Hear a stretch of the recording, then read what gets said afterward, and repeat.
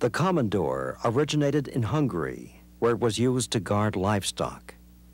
The Komondor is still used today for guarding livestock, but also makes a dedicated companion.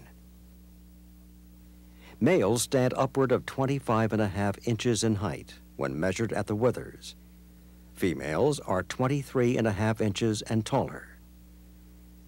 The Komondor's coat is cord-like and requires a lot of work to maintain.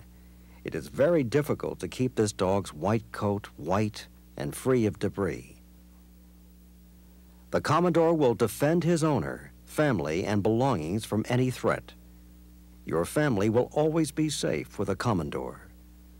Unfortunately, your neighbors and friends may appear as threatening as a robber to your Komondor.